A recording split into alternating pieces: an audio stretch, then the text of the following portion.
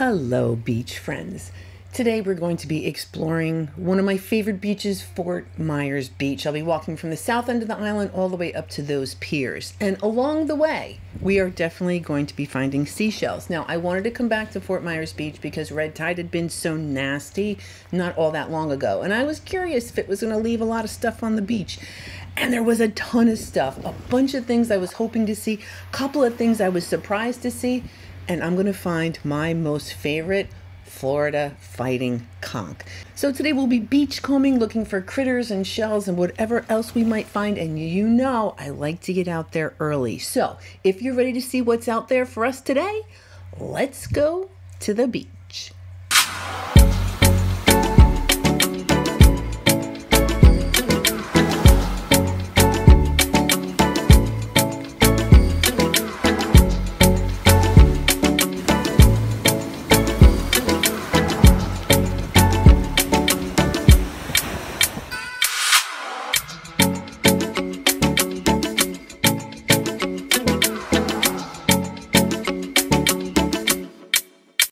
So right here we are all the way at the south end of Fort Myers Beach.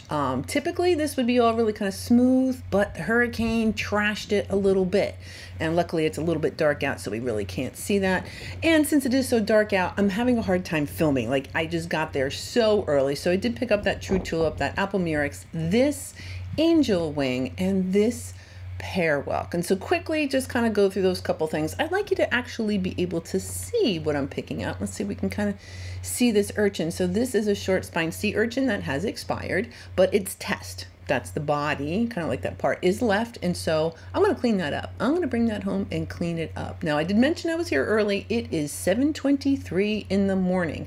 And I'm here because low tide is going to be at 7:50. Now, low tide is only for so long. So I want to kind of play my timing right and spend enough time where I'm actually seeing fantastic things like this banded tulip. But I do want to make it pretty far up the beach, so I'm going to not dilly-dally too much in any particular place. We're going to kind of keep it moving. Look, and Fort Myers Beach means rose petal talons. So that is a rose petal talon. Thank you, viewer, who suggested I should have a whole little container of them, because that is exactly what I'm going to do. Here we have the little shorebirds, the ruddy turnstones, probably some of those willets. Here is a lettered olive, and today the lettered olives are shiny and pointy and so pretty. So that's one of many beautiful letter olives we're going to find. Now, the beach changes as we walk. I talked about, we're definitely going to keep it moving. At this part of the beach, there's a lot of ground up stuff, and in retrospect, I could have spent a minute maybe looking for Wenzel traps, but I didn't. And so we're just going to push on, keep moving up the beach, see what else is waiting there for us to discover.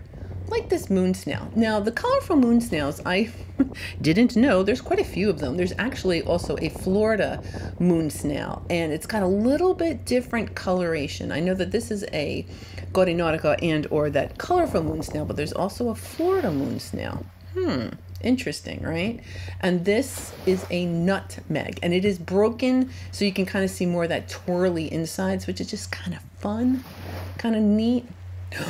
And this is what I'm talking about. This is why I wanted to come here. Wait, but first, I see a limpet. Okay, so here's a little it's broken. It's a cayenne limpet, but just wanted to see that. All right, let's get back to this lightning whelk. This is the kind of shells I really was kind of hoping to find. This awesome lightning whelk. I'm shocked that the whole shell was there. Most of the time you're going to find that top piece, and you never know, so check it out. Super duper happy. Look at that awesome, rather slippery lightning whelk. Woo-hoo!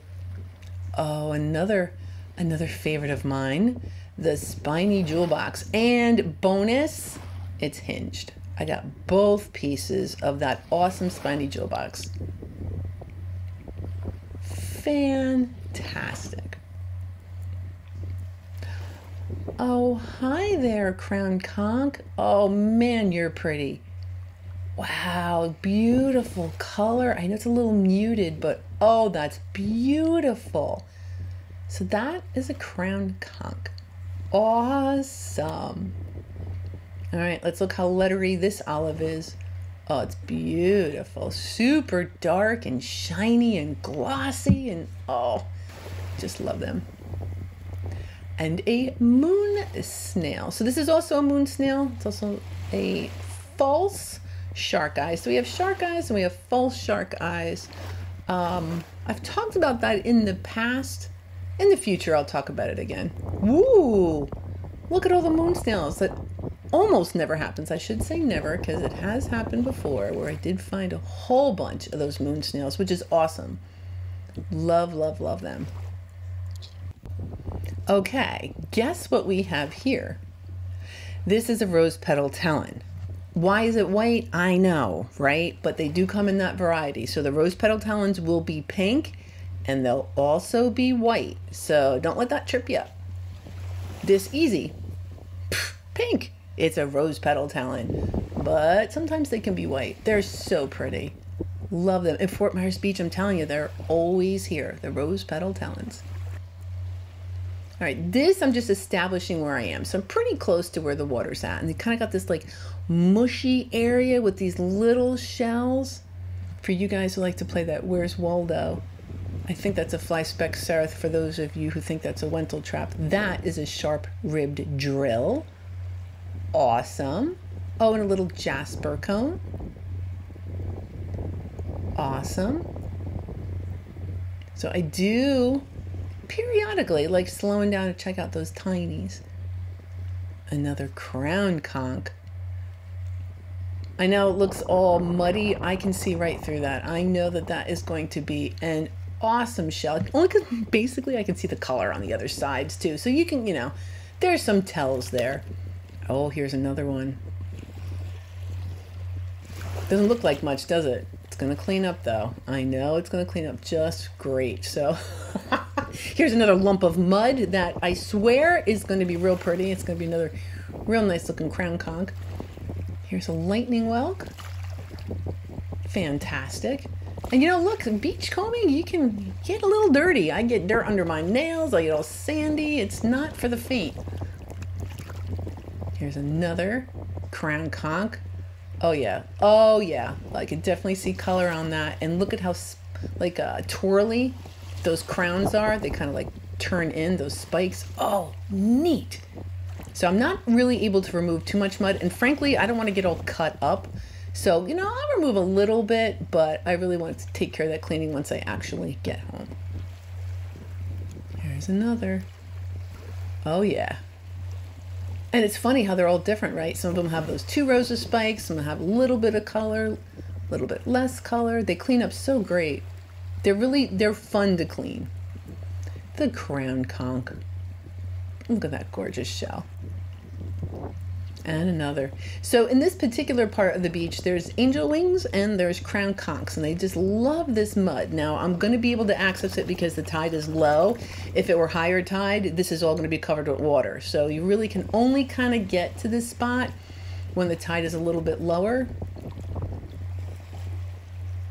Yeah. Another crown conch. So, yeah, so I'll spend a minute or two here, just, you know, all the ones I can kind of see. I'll grab them, try to get some of the mud out, and then keep it moving. Now I'm wearing a coat, so it was a little bit on the cooler side, 50 degrees to be exact. So for me, that's downright freezing, but it ain't gonna keep me off the beach. Oh, and check this one out. It's like almost white. So I'm gonna pull this one out too. And I'm kind of looking for that color. Wouldn't that be neat to find an albino crown conch? I love finding the weirdos, finding different shells. As it turns out, I don't think this is albino, but it was just kind of neat, just something else to kind of think about. Like, wonder if that could be an albino. But there was like a little bit of color on it, and I did kind of clean it up. And it was not albino, but still a really cool find. So, moving north again, I want to get to those piers. And I wanted to kind of try to take advantage of low tide at the same time, so. Hello, short-spined sea urchins. So that sea urchin at the very beginning of the video that we picked up, that's one of these critters. This one happens to be alive and well. You can see its little spines moving around. Terrific. And the urchins down here in Southwest Florida are not dangerous or poisonous, unlike some of the other urchins. I have been stung by an urchin in Jamaica, and that was no joke, man. That hurts. But the ones down here are super nice. You can just say hi to them, and they won't leave a lasting negative impression. So here is a banded tulip. Oh, fantastic. And Fort Myers Beach, typically I find the live ones, not so much the ones you can collect, so that was super fun. Oh, so this is a juvenile fighting conch that is just spectacular with all its little zigzags and patterns, and oh man, that's cool. Little tiny fighting conch. Shiny olive. Still looking for my albino. One of these days. Sunray Venus clam. That's very sunray-y. Awesome. Yep, it was a great olive day. They were all like big, shiny, beautiful specimens. It was awesome. The olives were bringing it. It was fantastic. Another juvenile, adolescent fighting conch. Oh, again, with the colors on that aperture and the zigzags. Oh, so I'm having myself a great time. What? Another crown conch? Hey. Wow, the spikes are awesome on that one. So yet again, another really nice looking crown conch. Awesome. And a banded tulip. Can you really have enough banded tulips? Maybe, but that's okay. Can't help myself. I do like a good gastropod. Oh, there's... what else is here? Now, I wouldn't say so many. There's a couple little chunks here. Let's see. A couple fighting conchs. Yeah.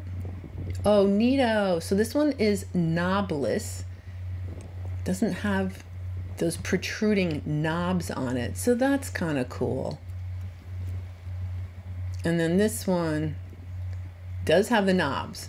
So right there, and these up there, those are all knobs. So when you look at the fighting conch, it has its knobs on it. And then every now and then you'll find one that doesn't have those knobs. Wow, that one's like almost glowing. It's got its knobs. Oh, I thought I saw a little etch mark on it. Still, am I going to keep it? Yeah, probably. Okay, here we have a trapdoor. So this is going to belong to either a lightning whelk or a horse conch, and that is called the operculum. And so that's a little trapdoor that kind of helps that critter keep its water trapped inside its shell. It also protects it from if someone's going to try to hunt it down, well, it just kind of retreats inside its shell. There's a little cone. What is that? What are you? Are you a Florida cone? A big dusty cone? Not. Oh, you are a nutmeg. Oh, you're a little, you look like you need to go into the bleach for sure. Man, it would be nice if I had just a little washing machine for the shells and come home, stick them in the washing machine. That would be pretty cool. Auger, very nice. Awesome pointy little shell. I'm checking it really good just to make sure there's no little hermit crabs in it, because when you're collecting in the water, you got to be careful. Critters do like to climb in there. That is a tinted Cantharus. Love that shell. Yeah, a couple of goodies down here. Fantastic. Some angel wings. And you know what's so funny with the angel wings is typically, you'll find a whole bunch of the same side, like a whole bunch of left sides. Look at this. I'm finding one of each here. Lucky. So a couple of lucky angel wings. Oh, now this was a fun shell. So this is a true tulip, and that bright orange color, I've seen that on horse conchs, on the tinted Cantharus shells, sometimes a chestnut turban. So sometimes other shells will be that bright red color, rose murex. So a couple of them have that like really rich, bright orange color. This happens to be a true tulip.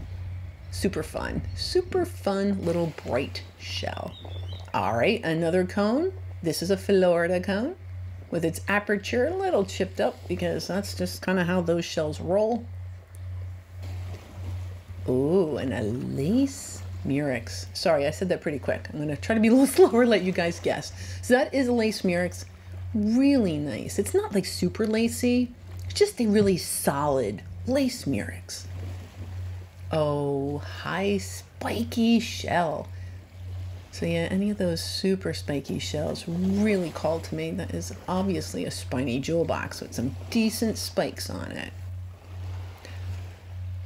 A yellow prickly cockle. And it's hinged. Bonus. Have I ever found? Yeah, probably at some point, but a little unusual. I don't usually find those prickly cockles, the yellow ones, hinged. Lovely lightning whelk. Fantastic. Great color. Lovely.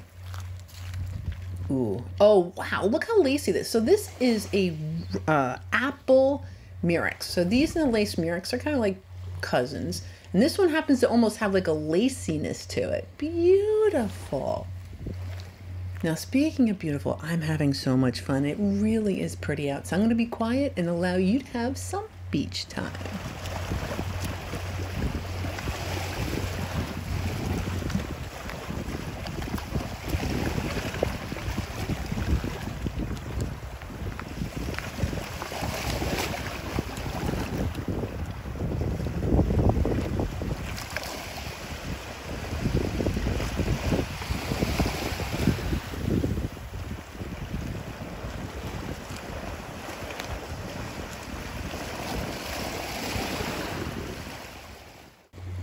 Okay, been busy picking up a couple of angel wings. We have both left and rights, not equally of course, but a whole bunch of fabulous angel wings. And another fabulous, so it's a little on the tiny side. Oh, hi, tiny. You know what? So it's a juvenile spiny jewel box. And I do notice that they tend to like glue themselves to other things. I wonder if that's just one of the things that those shells, animals do, the snails do. Or actually, that's not a snail. That would be a bivalve. It has two pieces to it. So that's going to be a bivalve versus a gastropod. It's just cool and spiky. We'll just leave it at that. That's also a bivalve. This is a rough scallop. Gorgeous rough scallop. Yep. If I'd only found that in like 3 other shells, I would have been happy. But man, the beachcombing today is fantastic. So that is another one of those operculums that we found earlier. Some of them, you know, you find sometimes they can get beat up. They kind of look like wood. So you can preserve them. They can be kind of neat. All right, I'm making my way to those piers that I want to get to. This is Leonardo Arms, and man, that building took a beating. We have some olives and another rose petal talon. Beautiful. Can't help myself. We got another shiny. Yeah, can't help myself. Awesome. So, yep, here's Leonardo Arms. We had looked at this early. I'd come this far in the past, and it looks like at least they've, you know, hammered in some sort of protection. And I'm standing here and I'm just marveling because this is not what it used to look like. This used to look very, very different. Okay, so I'm going to go a little bit further. Since Hurricane Ian came, I have not been up to the pier, which is where I'm kind of heading toward. And I keep getting distracted. Look at how fat. Oh my gosh, that's beautiful. Fat, awesome lettered olive. And a sand dollar. Beautiful sand dollar and a big fat olive. Awesome.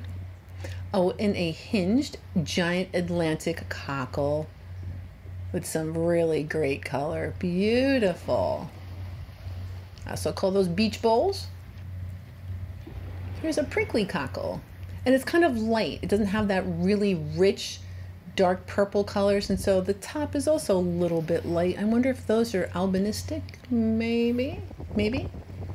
Right, there's the pier, and actually I was really surprised that the pier survived. I didn't think it was going to. I'd kind of looked on Google Maps trying to check things out, and I didn't see it, but I'm happy to see that it is really here I thought for sure that was going to be alive, but it's not. Look at that. That's a pretty spectacular banded tulip, if I do say so myself. Really pretty. Awesome. Hi, Pier. Well, I'm glad you're here. This area definitely looks different to me. I used to spend a lot of time here, and this is what it used to look like. That particular tree is gone. It's one of my favorite trees that was there.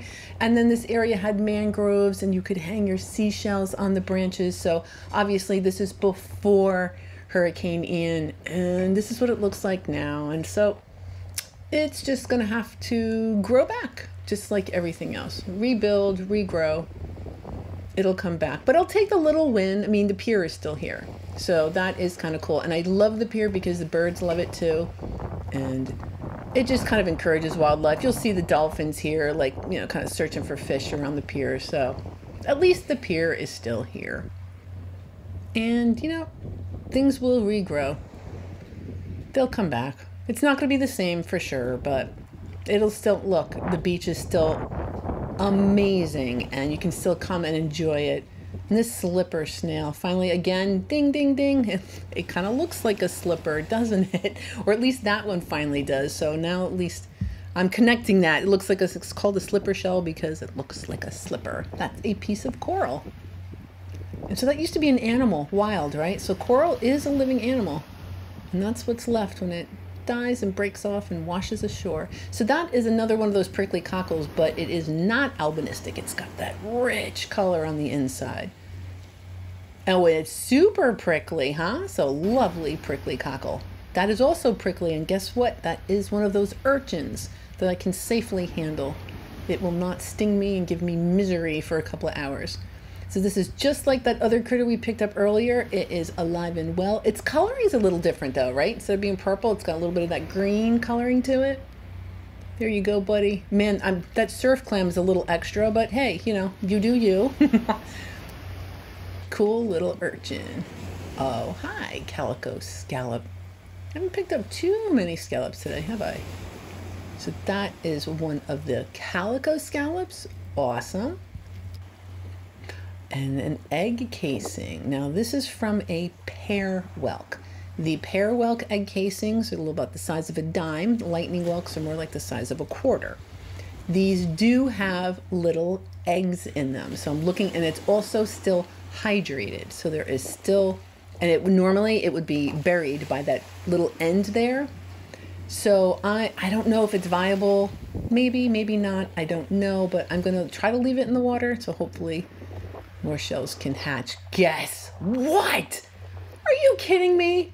I found my first Atlantic wing oyster up at Honeymoon Island.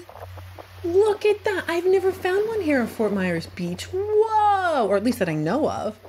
Wow, that's so cool. Why is it here? I've never found one before. So it will sometimes have the periostracum on it, that brown layer, but that's been rubbed off, and all you're really seeing is kind of that iridescent layer. Isn't that beautiful? So that's an Atlantic wing oyster. Super fun to add another one of those to my collection. Cool. And I know this isn't terribly exciting, but I don't typically find a lot of wood on the beach that I can bring home. Usually it's kind of mushy. So I found a piece of wood, and I'm going to bring that home too. And this is a coquina. Very important food source for other critters down here, and I just like finding those slippery shells. Prickly cockle. Yeah. So that's going to be like your typical prickly cockle. It's got a little bit of that yellow on it. It's all prickly. A prickly cockle. Okay. This is a jingle. It comes in all different colors. Orange happens to be one of them. There'll be yellow and black and gray, but that's a jingle. And that is a turkey wing. Looks like it's had to, I don't know, not repair itself. Maybe had a couple growth spurts. Kind of neat. Either way, that is a turkey wing. Whoa, I don't know. Do you think that those maybe, like I've never found a hinged angel wing. I don't actually know. Maybe it's connective tissue. I don't know, but maybe that's a pair. Still kind of cool. Beautiful pair of angel wings. Hey, like my good weirdo shells. So you'll see this looks just like a prickly cockle because it is, but it's albino. So that is an albino prickly cockle. Super fun. Not very rare per se. I tend to find them regularly. Look at the size of that angel wing. Oh man, that's cool. So finding those big angel wings, that's a little bit on the hard side for me. The smaller ones you can get. Whoa. And I spied something else. That's a horse conch. So I'm going to have to kind of contort and kind of like crawl in there, and I can't really shoot it great. So I did crawl under there and I did get that awesome horse conch. Totally worth it. It's not quite a pony, right? Oh, what a great size though. I love them. So that is our Florida State shell, the horse conch.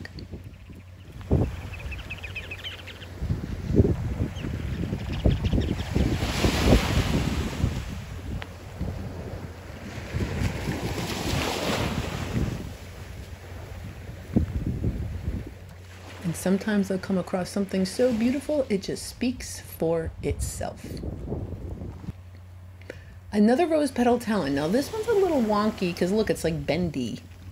Yeah, so something happened to the critter and its shell is a little bit bent. So we got ourselves a little bit of a bendy rose petal talon. Whoa. Okay, so this is a quahog. I definitely know it's a quahog, but what's weird is there's so much purple, and I thought that those were the northern quahogs. Is that a northern quahog? So I was reading about it, and as it turns out, some of the populations down here, we can have northern and southern quahogs. So I think that that might be a northern quahog. This is my most favorite fighting conch I've ever found. It is spectacular. So I thought it was albino, which it's not clearly because it has a little bit of that orange and that purple on it. But man, underneath it's kind of like that white color, and I'm so excited to go clean that up. I will show you at the end of the video. I will show you what that shell looks like. And actually, if you've seen my collection video, I've already shown you. And this beautiful fighting conch is also going to kind of have to come home with me. Another fighting conch. Oh, another moon snail. All right, so the colorful moon snail I had mentioned earlier, there's also that Florida moon snail, and the coloring is way different. And again, I just figured this out. A lot of times if the shells aren't in my shell book, I don't know they exist. So hopefully I can teach myself, maybe learn a little bit more about that. And I love when the shells just kind of roll into your hand. So that is a moon snail, a false shark eye. Got a little bit of blue in that. Unfortunately, it's also blurry, but that's okay. Just wanted to show you how fun it is to kind of roll into your hand. Another hinged spiny jewel box. Weird. I don't normally find this many on Fort Myers Beach. Really weird. So I'm really lucky. I do have a parking spot saved for me on the south end of the island, but you can come here too if you take the trolley. Now there's a website, you can go over there. There will be a map that looks like this, and you'll be able to go to Bay Beach Lane and get off and access the beach. Now I will admit, I don't know what that looks like, that Bay Beach Lane access. If anybody else does, if you wouldn't mind leaving a comment below, I will check it out, but not in time to leave the information for this video. So I hope that helps a little, and maybe you can get yourself down here as well. All right, here we have another awesome banded tulip, collectible. Beautiful. Yeah, I do like those gastropods. The Apple Murex is also a gastropod. Oh, and this one's nice. It's got some nice texture to it.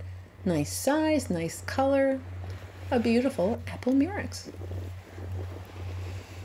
And another talon. I know you might be thinking, what? Is that another one of those white rose petal talons? I don't think so. I think it's a little bit too big for that. So I think this is an alternate talon. And kind of fun because it's hinged. So there's quite a few talons. There's a Tampa talon. There's a Texas talon. The rose petal talon. This is an alternate talon. I'm telling you, there's so many of these shells. So at this point, I'm looking to kind of get off the island. Not that I want to leave per se, but we'll probably move away from the water and it'll just be up in this dry rack line. Just in case, hey, you never know. There's going to be more stuff as I'm making my way back to the car. I never stop looking at what's on the beach. Look, awesome pear whelk. Another angel wing. And is it whole? Why, yes, it is. Yes, it is. Awesome. So, yep. Yeah, it's a little chipped on the end. That is okay. Whoa. Very dry. Oh, dear. Yeah. That is a banded tulip. I am not going to mess around with that. That I'm actually going to leave here. But I will take that pear whelk and that lovely angel wing. And so this is a point where I go, oh, man, I don't want to leave. But, you know, life goes on and I do have to go home and go to work and go to meetings and all that other stuff that is nowhere near as fun as coming to the beach and making these videos for you. Now, one last shell before we go. Someone recently actually sent me a picture of one of these and asked if it was an albino moon snail.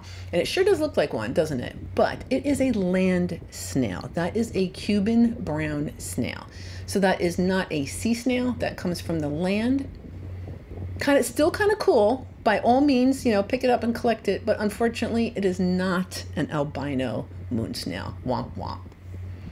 So yes, go FMB, go Fort Myers Beach, be strong. I'm going to help you by removing a little bit of garbage. So when I was removing all those shells, I also took 1.46 pounds of garbage off the beach. And since I've been keeping track, I've removed over 31 pounds of garbage, in addition to a couple of beautiful beach treasures like those rose petal talons, that giant Atlantic cockle, the operculum, the Florida fighting conchs. Do you see a buttercup lucine up there? The prickly cockles, the yellow, the albino, the regular old prickly cockle, couple of those scallops. Got some moon snails. The crown conchs were awesome. Did get a couple of apple murex, a couple of the broad rib carditas, a bunch of, that is not all the angel wings I found, but some of them. I got some crab carapaces, a sand dollar, that urchin, the hinged spiny jewel boxes, and then the tinies, a sharp rib drill, that little true tulip. Oh man, just the Atlantic wing oyster, the olives were amazing. Like that horse conch. I mean, it just was so much fun. I'm really glad that I chose to go to this beach on this day. Now, quickly before we part ways, will you look at that fighting conch? Now, it has a little bit of color and it's shiny. It's not truly albino, but still, it is so pretty. So this is currently my favorite fighting conch right now. Who knows? We'll see what my next favorite conch looks like, but I can't wait. Can't wait to get back out there and see what else is out there.